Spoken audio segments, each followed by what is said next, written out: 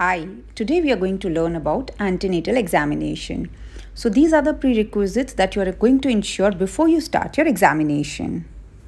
Greet the patient, tell her that you are going to examine her, take a verbal consent, and as you can see there is adequate lighting. We have put a screen so that there is privacy of the patient. We have to maintain that. Patient should be in dorsal position with flexed knees, and you should make her lie down after she has passed urine. So we stand to the right side of the patient for examination, and we tell the patient herself to lift her clothes.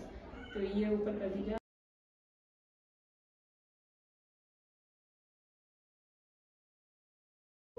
Adequate exposure is very important while still covering the patient. So first of all, we start with inspection. So in inspection, you will look at the uterine contour, uterine ovoid, whether it is longitudinal or transverse. Then you will comment on the umbilicus.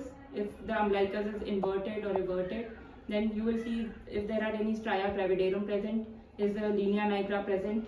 Then you will comment on any scar marks. Is it a transverse scar? Is it a midline vertical scar? And how has it healed? And you will look for any visible pulsations or any dilated veins, and if the hernial sites are free or not.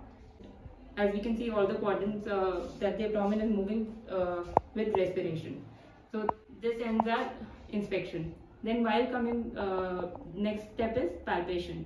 So in palpation, first of all, you have to warm your hands. You have to be very gentle in your palpation throughout, and all the palpation is done with the palmar surfaces of your hands.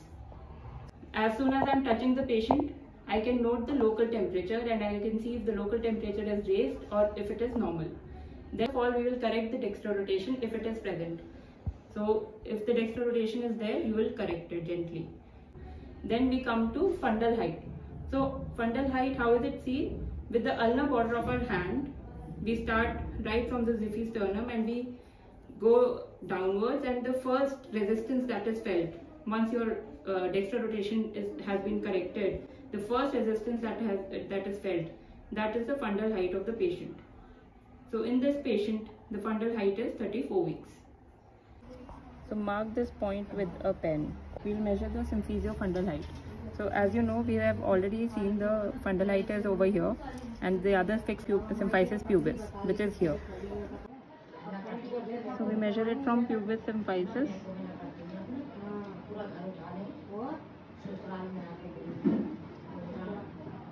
Measure it from pubis symphysis up to the marked point, and then we rotate and see. So in this patient, the pubis Symphysiofundal height is 32 centimeters. Similarly, we measure abdominal girth, which is measured at the level of umbilicus. It is measured in inches, and to avoid any bias, you should keep the centimeter side facing towards yourself. Now we come to the obstetric grip. So the first three grips are done facing the patient. So in the fundal grip, you'll put the palmar surface of your hand over the fundal area, and you will try to see which part is present in this area. So if no pole is felt over here, that means that it's a transverse line. But if you feel a pole, so if it is a soft, broad, irregular part is felt, then that is suggestive of breech. If a hard, globular, smooth, ballotable structure is felt, then that is suggestive of head, which means breech presentation. So in this case, it is a soft, broad, irregular part is felt, so it is suggestive of breech. Then we come to lateral or the umbilical grip. So with one hand we will stabilize one side, and with the other hand we will try to feel which parts are present. So in this case, I can feel small knob-like irregular structures. So that is suggestive of limbs. Similarly, I will stabilize this side with one hand and then feel with my other hand. So I can feel a continuous curved, smooth resistance over here. So this is suggestive of back. Now coming on to the third grip, which is Pollick's grip. Pollick's grip, keep your hand like this.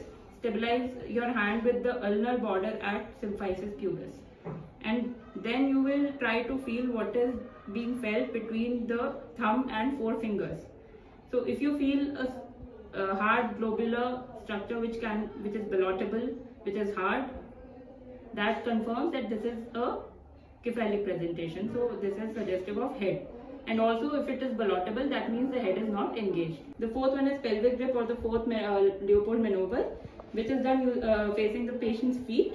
So you will use again both your hands, palmar surfaces of both your hands. You will go downwards parallel to the inguinal ligament and backwards, and you will approximate your fingers.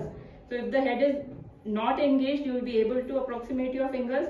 On the other hand, if the fingers are not and you're not able to approximate your fingers, that means the head is getting engaged now. So the next thing is to auscultate for fetal heart sounds, and for that you need either a stethoscope or you can use a fetal dot tone as well to localize the fetal heart sounds.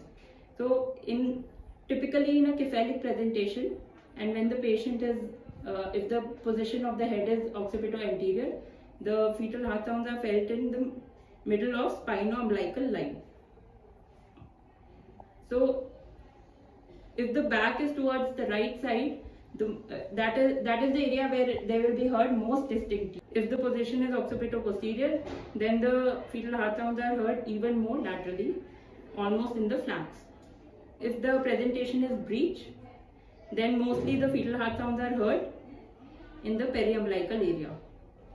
And in transverse lie, again you will have to localize where the back is, and somewhere around the umbilicus or above the umbilicus you will hear the fetal heart sounds.